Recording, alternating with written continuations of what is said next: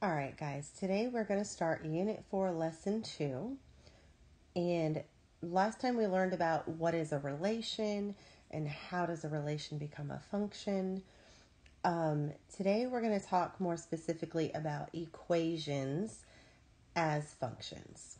All right, so functions, when it is a function, can also be represented by an equation or a rule. All equations will generate ordered pairs by taking input values that result in certain output values. The input value is our x value, and the output value will be our y value. If we're talking in context of a certain situation, usually science, our x value is called the independent variable. It kind of does what it wants. Our y value is called the dependent variable because it depends on what the x value is. Now, our independent variables and dependent variables don't only exist in our science examples, they also exist in other examples as well. The graphs that we're going to look at in our class often will form either a line or a curve. The lines that we're going to form are going to have straight lines. It doesn't matter which way those lines are facing. So I'm giving lots of examples here. Okay, I've got a vertical line, a positive slope line, a negative slope line, and a zero slope line, which we're going to get into in a later lesson.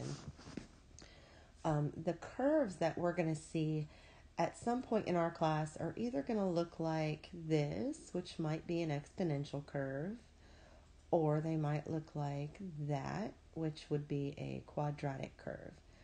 And this is also another example of a quadratic curve, and we'll get to those later. But just know that equations as functions can look like all of these things: linear functions, quadratic functions, and exponential functions. And those are our main topics of conversation in Math 1. For now, we're going to focus only on linear functions. And those are the functions right here that form straight lines. All right, so let's go look at a couple of examples. Our directions say to complete each function table. So let's talk about how we do that. All right, so right here we have our domain, our x values, and over here we have our range, our y values. Now we just learned that these are also called input or independent, and then our y values are the output or our dependent variables. All right, and let's see how these are going to work together when we have a function. So I have the function y equals x plus 7. What I'm going to do is I'm going to put that function right here in the table, y equals x plus 7. And I am just going to focus on the x plus 7. And I'm going to put that in every line of my table. Notice that instead of putting an x, I'm putting a parenthesis. And that is because I am about to substitute my x value in for the x. So in this first one, I'll have negative 1 plus 7. The second one will be 0 plus 7, 2 plus 7, and then 4 plus 7. Now that I have input my x values into the function, I am now going to get an output, which will be the y value. And I just need to use my order of operations and my integer rules to simplify this. So I have negative 1 plus 7, and that equals 6. So 6 is my output. 0 plus 7 is 7. 2 plus 7 is 9. And 4 plus 7 will give me 11. So I have now the list of inputs that was given to me and the list of outputs on the left, or I'm sorry, on the right. And I'm going to take the inputs and the outputs and put them together as ordered pairs right here on the far right. So I've got my input for the first one, which was -1, and my output for the first one, which was 6. And I will write them as an ordered pair in parentheses with a comma between them. I want you to pause the video and try to fill in the other 3 ordered pairs for this function table. All right, so I have filled in the rest of my function table with my 3 ordered pairs that resulted from me inputting the x values and getting the y values as my output. I'd like for you to try to do example 2 on your own and see if you can't figure out what we just did together in example number 1. Pause the video and try example number 2. So I have taken my y equals x minus 13 and I have put it in the center of my table between my input and output values. And then I have replaced the x with parentheses all the way down, and I've put minus 13 behind it. My next step is going to be to start inputting my values into these parentheses. So I want you to go ahead and do that, and then simplify. Now that you have your list of output values in green here, I want you to take your input and output values, or your x and your y values, and put them together as ordered pairs in this last column. All right, now that you've kind of seen how 2 examples work, I want you to do number 3 entirely on your own. So go ahead and pause the video, try it from start to finish, and then check back with the video and see how you did. All right, so let's take a look at what we've got here. Some of you might have ended up with -4 for your first value. If you did that, you made a mistake with your integer rules. Remember, when we have 1 minus a -5, in the middle here, this minus negative becomes positive, all right? So be careful about that. 1 minus -5 actually gave me 6. And so these 2 negatives side by side, and every one of these gave me a positive outcome or a positive output. All right, let's look at number 4 together. I have 2x minus 7 in this case. So I'm going to fill that in and do 2 parentheses minus 7. I'm going to fill in my input value, which is 0. 2 times 0 is 0. And 0 minus 7 is -7. So note that I followed the order of operations. I did my multiplication before I did my subtraction. So I want you to go ahead and complete the rest of table number 4. And let's see if you can remember your integer rules as well as your order of operations after you complete your substitution. All right, so I have completed my table. I inputted all of my x values, and I got out -3, +3, and 9 for my output values. And then I went ahead and I put the blue and green together. So I put my output values next to my output values next to my input values, and together they made ordered pairs. All right, just remember that your output values go on the right because they're your y, and your input values go on the left because those are your x values. All right, Let's go take a look at a more challenging example. I know that many of you find this one more challenging simply because it has a fraction in it. So 1/2 x minus 9 is what I'm looking at. So let's do this one together. I'm still going to have 1/2 instead of x. I'm going to put parentheses and then minus the 9. And then I'm going to input this 6. All right, so I inputted my -6, and I'm going to do the scratch work down here at the bottom. All right, so I've got 1/2 times -6 minus 9. And that -6 is actually an integer. It's not a fraction, but to make it a fraction, I would put it over 1. Okay, so I'm going to do 1 times -6 and get -6, and then 2 times 1 and get 2. -6 divided by 2 is -3. Now I'm going to bring down the -9. -3 minus 9 is going to give me a -12. And then, of course, I'm going to wrap these up together. -6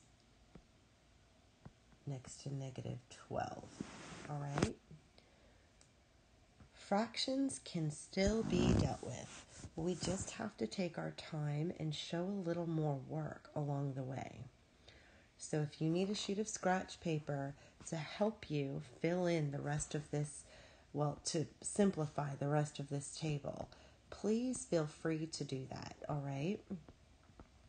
But all I really need to do to get it set up is the same thing that I did for all the others. Once I plug in my input values, then I need to just simplify, reduce the fraction, and then minus the 9. So go ahead. I want you to pause the video and practice with the fractions. Okay, I'm going to walk us through another fraction. I've got 1/2 times -2. I'm going to put that over 1 to help make my job a little easier. And then I'll minus 9. So 1 times -2 is -2. Multiply my denominators now. 2 times 1 is 2. Reduce. What is -2 over 2? It is -1. And then bring down the -9. And my result is -10. So my output is -10. And I have my ordered pair. Go ahead and continue practicing with the next problem. Okay, for my next problem, I have 1/2 times 0, which anything times 0 is 0. 0 minus 9 is -9.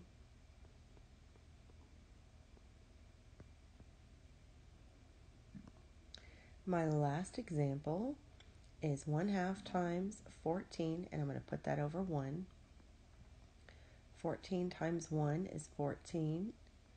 2 times 1 is 2. What is 14 divided by 2? It is 7. Bring down the -9. 7 minus 9 is -2. So those are my two output values for the last two problems. And now let's write our ordered pairs. And there we have them. My input value is next to my output value, and I wrapped it up in parentheses and put a comma between them, and that's my ordered pair. What I'd like for you to do now is to try, let's do the first one together for number 6, because this fraction is a little bit more complicated. So what I have for this one is -4/3 x plus 11. So what I'm going to do for this one is bring down my -4/3 parenthesis and then the plus 11. And I'm going to need to input my 9 just like I did prior. All right, let's do some scratch work at the bottom. Negative 4 over 3 plus 11, and I'm going to input my 9. Now that is a whole number 9, so I'm going to put it over 1. And then I'm really going to simplify this fraction, the multiplication of these two fractions, the same way I did in example 5. 4 times 9 is 36. 3 times 1 is 3. And this is a negative that I'm bringing down. 36 divided by 3 is 12. And I'm bringing the negative with me. And now I'm going to add the 11 to it. Negative 12 plus 11 is negative 1. And that is my output value. That's a little bit more work because our fraction had a different numerator. So we had a larger number in our numerator, which was 36, but it divided by 3 pretty well. So we will need to probably have a little bit more scratch work with these problems, but we can still do them just as easily in just the same way. We just need to remember our integer rules. So pause this video, and it's very important that you try to do the next 3 examples and practice those integer rules, all right? And then check back in with me. Pause your video, try them out, and then come back. All right, so a lot of you probably really struggled with this negative 3. Again, because we have a negative times a negative, so our answer is going to be positive. It doesn't matter what the number is, I know that it's going to be positive. Now I've got to focus on multiplying my numerator, which is 4 times 3, and I get a 12. Now let's multiply our denominators, and I get 3 times 1, which is 3. 12 divided by 3 is 4, and my answer is positive, so I don't need to worry about carrying over the positive sign. Bring down the 11. 4 plus 11 is 15. So my output value is 15. All right, hopefully that helps. Try again with 3 and 6. All right, and so I have filled in the rest of my table. However, I did notice that I made a mistake in the very first problem. My input value should have been a negative 9. So I'm going to redo this problem with a negative 9. Okay, negative 9 times negative 4 will give me a positive 36. Positive 36 divided by 3 times 1 will give me a 12. 12 plus 11 should be 23. So I need to fix my output value to be 23, not negative 1. Sorry about that. I missed the negative, just like I know some of you do sometimes. So mistakes do happen. As long as we can recognize them and correct them, then we should be okay. So just always double check your work before you turn anything in or submit it, all right?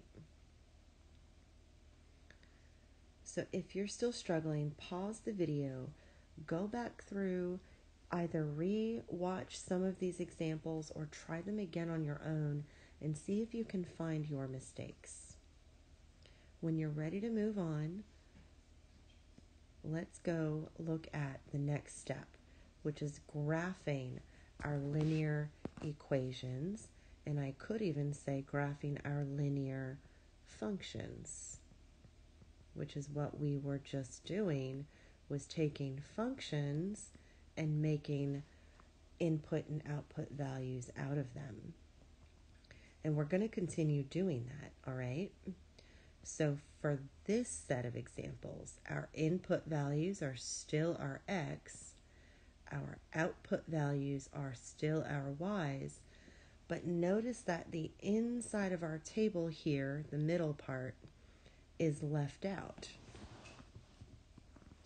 Just because the middle of our table is left out of what we see does not mean that what we do is any different, okay? So I'm going to show my work down here at the bottom just to show you. I still have y equals x plus 6. So I'm going to put x plus 6. And for my very first input value, I see that I have a negative 1. What is negative 1 plus 6? And the answer is 5. So my output value will be a 5. Let's do that again. For the second one, my input value is a 0. 0 plus 6 is 6. So my output value is 6. I'm going to fill in these tables the exact same way that I just filled in the other tables.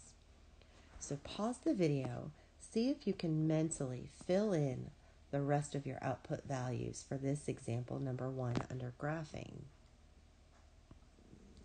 Now that you've been able to successfully fill in your table, what we need to do is to plot each of these ordered pairs.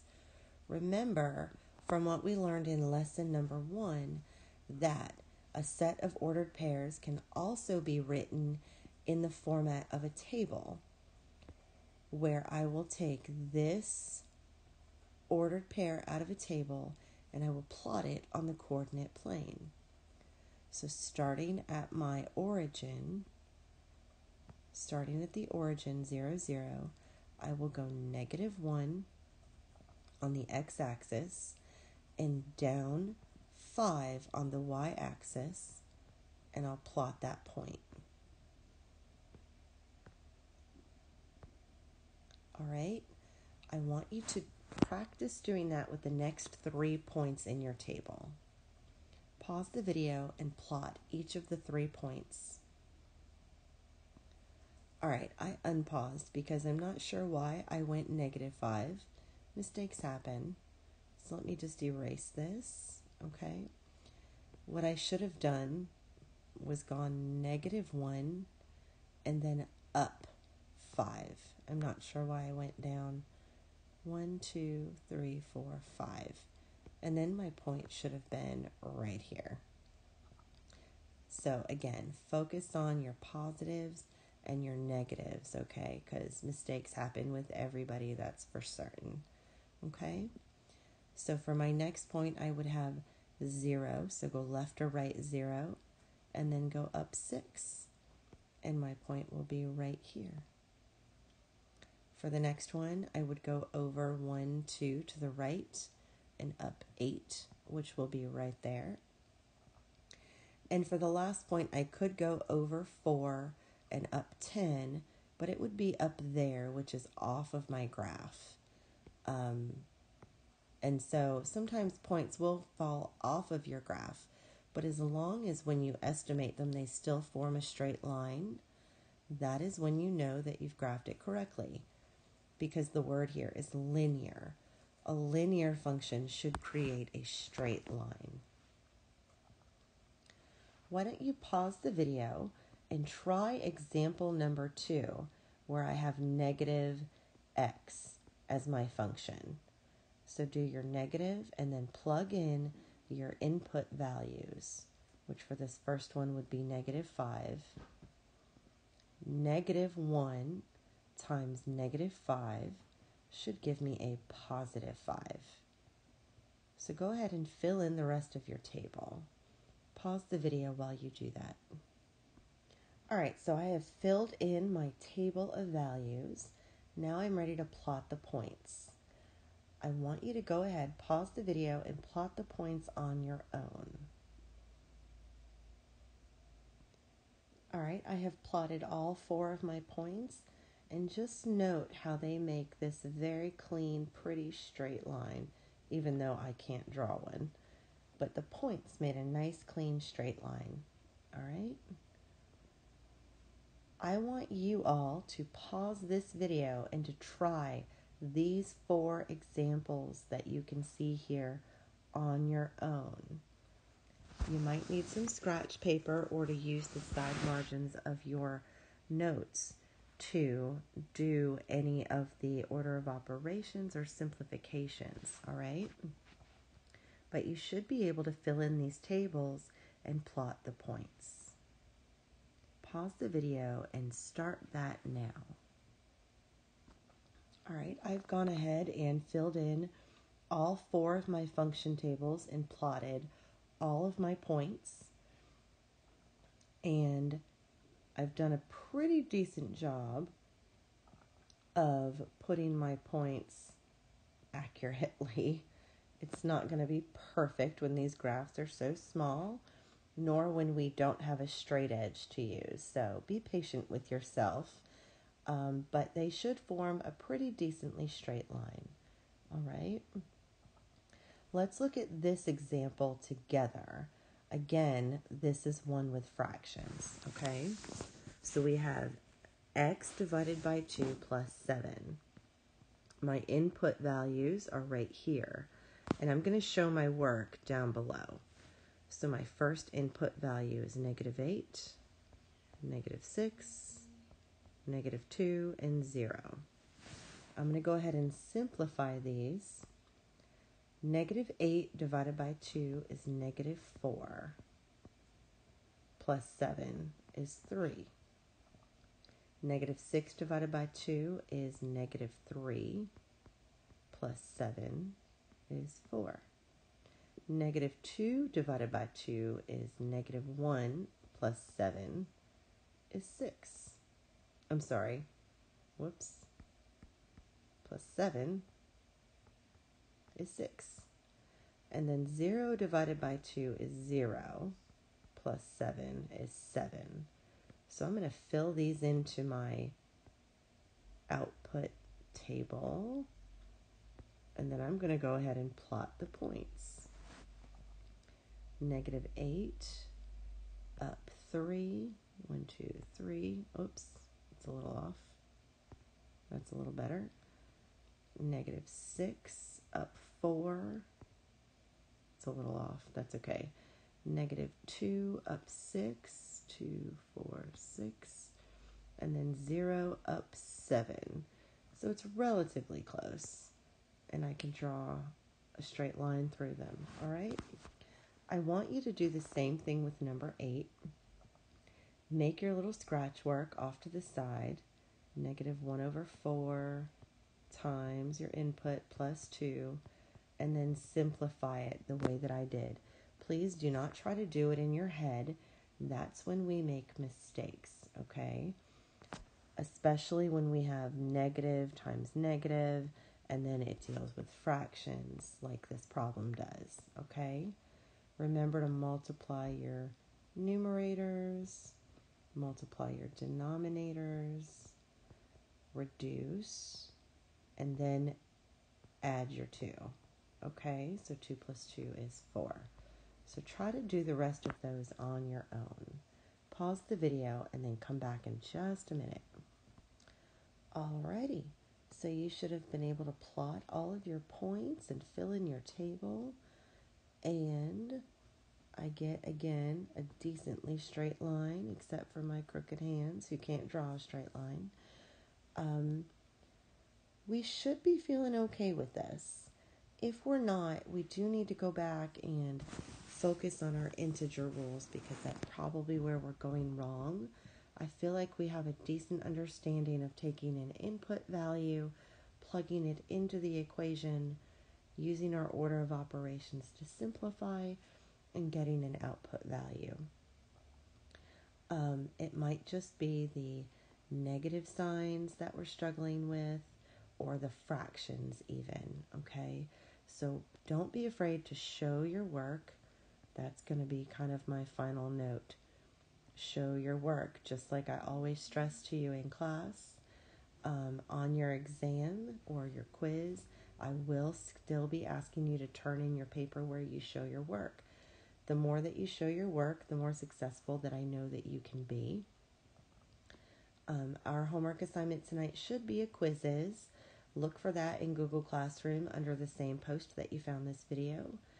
And good luck. Don't give up. Keep practicing those integer rules, all right?